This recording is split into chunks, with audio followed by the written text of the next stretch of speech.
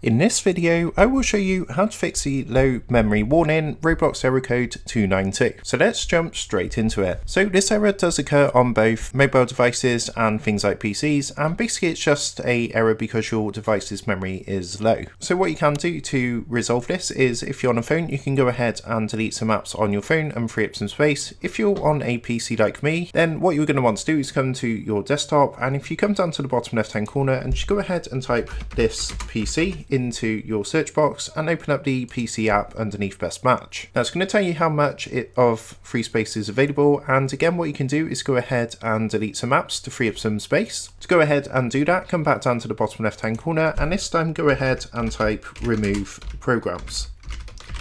Underneath best match, click onto add or remove programs, and that's going to load up a screen like this. Now what you can do is simply scroll through all your different apps, and you want to basically uninstall anything that's a big sort of size. So for example, I got a game here, City Skylines 2, which 57 gigabytes. So if you don't actually play any games on here, you can go ahead and uninstall them just simply by clicking onto the app or game and then pressing the uninstall button. So you just want to basically go ahead and free up some space on your device, whether that's mobile or a PC. Once you've gone ahead and done that, that should resolve the error code 292 on Roblox and enable you to play Roblox again. So I hope this tutorial did help you out today, and if it did, I would really appreciate it if you was to consider dropping down below the video, leaving a like and also subscribing to the channel. With that being said, I just want to take a minute to thank you guys for watching this quick tutorial, and I will see you in the next video.